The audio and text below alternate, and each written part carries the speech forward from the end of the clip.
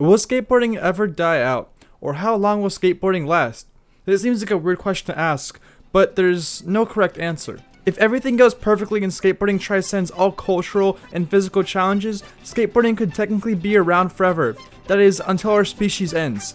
In the end, we'll all die out for skateboard in hand from a fiery explosion caused by a war, global flooding, a drought, a massive earthquake, a random asteroid colliding with Earth, or maybe aliens. Whatever it is, that will be the best case scenario for how long skateboarding will last. And it could happen in 10,000 years from now or tomorrow. You just never really know. Unless the aliens start skating too, and then skateboarding becomes a galactic sport or something, and in that case it might last a few million years, until the universe as we know it dies. But that's only if we don't have skateboarding in the afterlife. So technically, skateboarding could be eternal, right? Okay, I'm sure most of you are lost and wondering what kind of drugs I'm on right now, and that would be nothing but DMT and morphine. Don't worry, you don't need to call my mother, you don't need to call the police. You actually make both those drugs in your own brain. So that's right, you do have morphine and DMT in your brain right now. So aside from those two, I'm as sober as a sleep-deprived gopher. And I bet you're wondering what that has to do with skateboarding. Nothing. Anyway, if you couldn't tell yet, this isn't a typical video, and neither is skateboarding. But to make a really long video short, skateboarding will last as long as people skate. But is that really true? If a tree falls in the woods and there's no one there to hear it, did it really fall? If a person rides a skateboard and there's no one there to hear it, are they really skating? Well, yeah, because the person riding it would hear it, or they'd at least see it, or if they're blind and deaf like Helen Keller, they would feel the board in your legs, so yeah, they'd be skating. But all exceptions and psychology thought experiments aside, how do we determine how long something can last that anyone can do? Typically, it's how popular the thing is until it's not. An easy example for this is fidget spinners. I know it's a weird example, but just bear with me, okay? Trust me.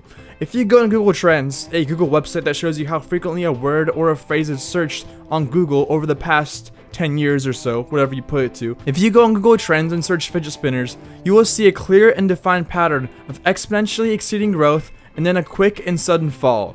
I think this is a good example of how long something lasts, in this case, an internet trend. So now if you compare that search term to skateboarding, you will see that it is completely dwarfed in comparison to the popularity of fidget spinners.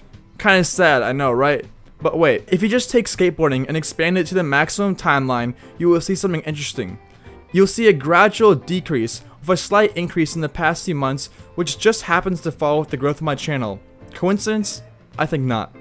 Anyway, I tried comparing it with similar activities such as scooters, inline skating, BMX, and none of them had the same decline in searches as skateboarding.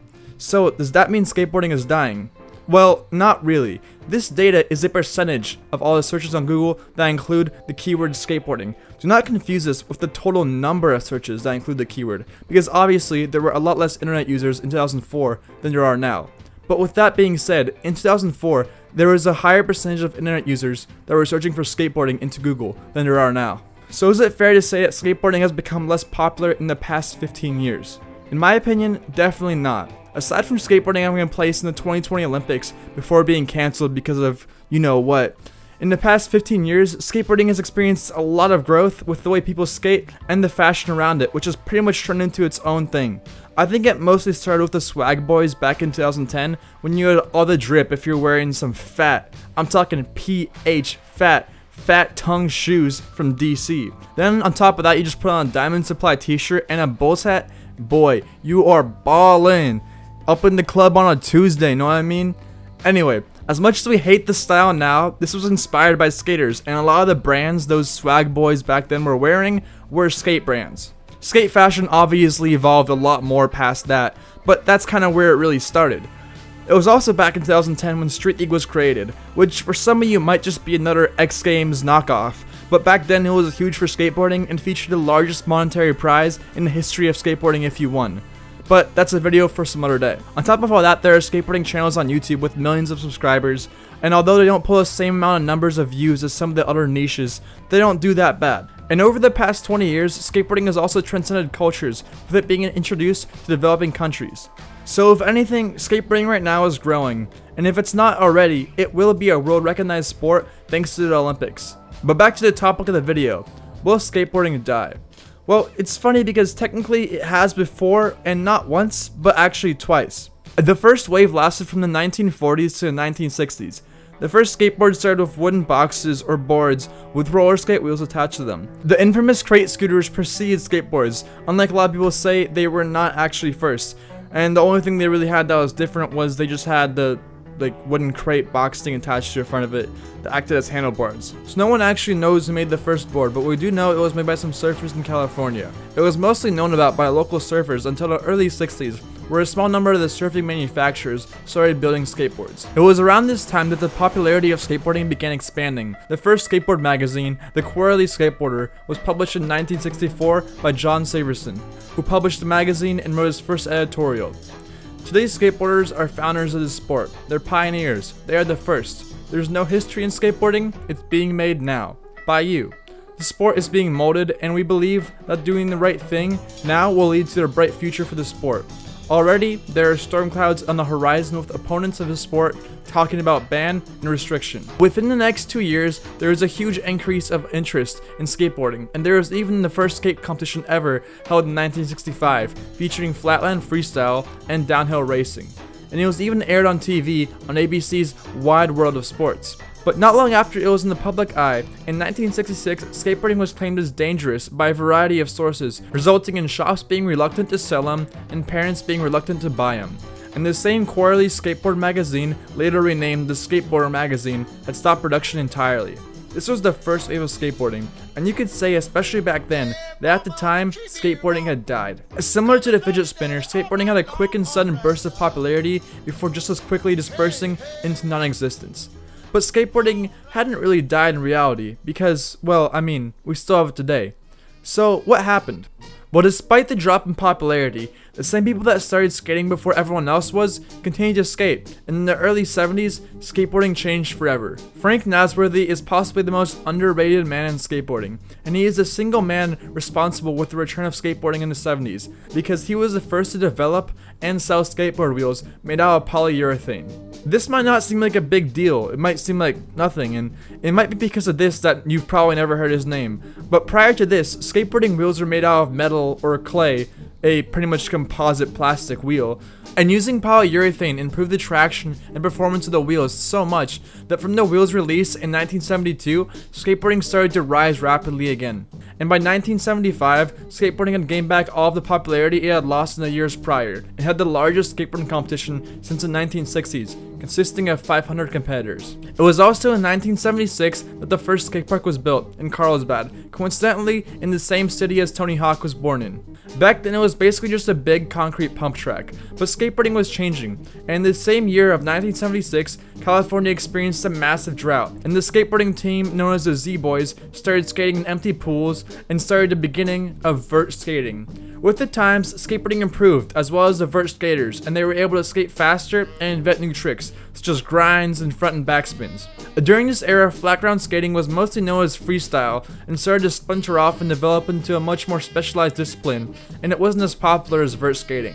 It wasn't until the mid to 80s that skateboarding had begun to experience its decline in popularity. A large portion of the general public considered it a fad, and it just went out of style. With that, the high cost of liability of keeping skate parks open meant that skate parks had to close down, and companies went bankrupt. This was yet again another time when everyone thought skateboarding had died. But if you know anything about skateboarding, then you should know that this was one of the most important times of skateboarding history, because freestyle skating that had branched away from vert skating years ago had dominated the skateboarding scene. Freestyle skating required no skate parks and was already mostly devoid of skate companies, and because of that, they remained healthy, with pioneers such as Rodney Mullen inventing many of the basic tricks that have become the foundation of modern street skating today, such as the ollie and the kickflip. This is also for yet another video, but if it was not for Rodney Mullen, we would not have street skating as we know it today. And with a few small changes throughout the years, skateboarding would continue to evolve into what we know it as today. So did skateboarding ever really die? Well, technically, yes. I mean, it died as we knew it. In the 60s it died, but when it came back, it was different. Then in the 80s and 90s when vert skating died, it never really returned. Or at least the skateboards at the time didn't return, that's for sure. Like, sure, it's a great spectator sport, but how many skaters that you meet skate vert? Like, for me, not that many. I'm sure a lot of skaters can skate a bowl with vertical walls, but how many do that and nothing else? Case in point. So with all that said, you could say that parts of skateboarding died. such as the metal wheels and the big heavy skateboards, and for most part knee pads and helmets. But overall as a concept, skateboarding never died, and it possibly never will as long as you have a desire to travel on a board with wheels. Skateboarding will definitely last, and it will probably go through some changes and rise in popularity, and it will fall and decline, but as long as there is someone still skating and someone still inspiring someone else to start, it will never truly end. And this goes really beyond skateboarding. Like, how long will anything last? How long until my channel dies? Sure, I've been uploading videos for about a year and a half, but whether some of you know it or not, my channel has experienced a lot of changes from the beginning, and it's only because of these changes that so many of you have decided to subscribe and join me on this journey on YouTube. I mean, after all, everyone knows that one YouTuber they used to watch, and then one day, they just stopped watching them, only to find our channel a few years later and wonder what happened. You see it everywhere on YouTube. You see it everywhere in the real world. So if there's any lesson to pull from this video, it's to stick to what you love to do and do it no matter what gets in your way. Trust me, life finds a way for people that truly want something, but sometimes it's going to test you to make sure you actually want it. This video will probably do bad in the algorithm, and I honestly don't really care, but if you are still watching this, I just want to say thank you, because it really means a lot to me when you watch to the end of the video. It's definitely not my usual type of video, so if you could leave me some feedback in the comments, I would greatly appreciate it, and if you aren't already subscribed, and you've watched this far, well, you should do it, because you probably liked the video, and I also upload every single week, so make sure my channel doesn't die off by subscribing. Anyway, that's all I have for today. I hope you all have an amazing day, and I'll see you again next week.